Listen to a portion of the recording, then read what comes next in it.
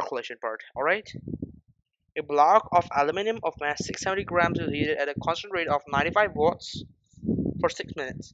The specific heat capacity is 910 joule per kilogram per Kelvin. The initial temperature is 24 degrees Celsius.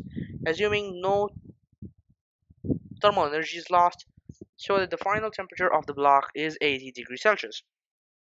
Okay, so Q is equal to mc delta theta, right? Isn't it? Q is actually power times time, so it's equal to mc delta theta. All right. So power is 95 watts. Time is 6 minutes. 6 minutes is actually 6 times 60 seconds, so we just multiply a 60 there.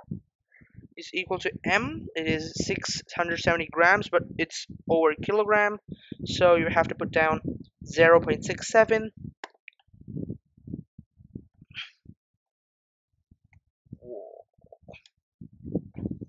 Let me just grab my calculator. We'll get this job done. Okay, and the C is 910, and the delta theta is something we don't know.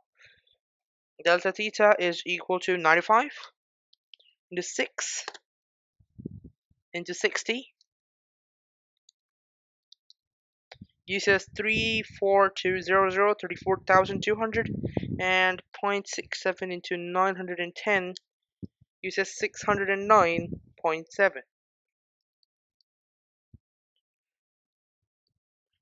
The delta theta is 56.1 degrees, or you can just put 56 degrees to two significant figures. So final temperature is equal to 24 plus 56 is equal to 80 degrees Celsius. Okay. In practice, there are energy losses to the surroundings. The actual variation with time t for the temperature theta of the block is shown in figure 1.1. Using the information in 1 to draw on figure 1.1 a line to represent the temperature of the block, assuming there are no energy losses to the surroundings. Okay, so we need to draw a straight line, right? So using that, we assume that there are no energy losses. So for this, obviously I'd need a ruler. So it starts at 24 and is 80 degrees Celsius 6 minutes later.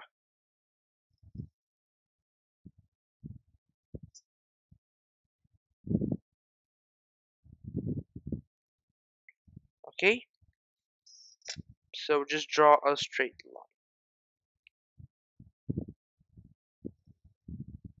So initially, as you can see, it is tangential. So you can see this is the curve and this is the line. So you can see initially it's tangential, which means there's no initial heat loss, but the heat loss comes in later. Okay, using the information in 1 to draw. Okay, using figure 1.1, calculate the total energy losses to the surroundings during the heating process. Now, what should we do? Right? Okay, using the others to use figure 1.1 to do something, right? What is that? All right, so the first thing you have to say is you want the total heat loss, right? So initially you can, so in the end you can see it's actually 64 degrees Celsius, isn't it?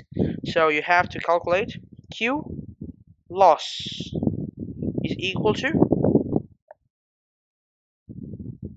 mc delta theta, which is 0.67 into 910 into 64 minus 24, which gives you 40. So we just do a quick multiplication, 0.67 into 910 into 40 gives you 24,388. We just put it as 24,002 SF. Okay, and then heat loss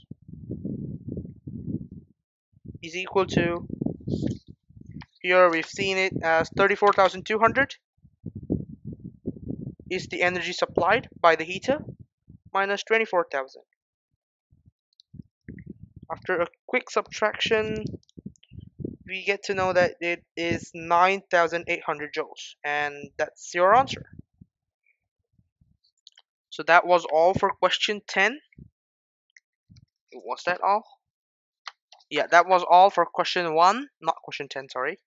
And the next one is a simple harmonic motion. We are just going to do it in the next video.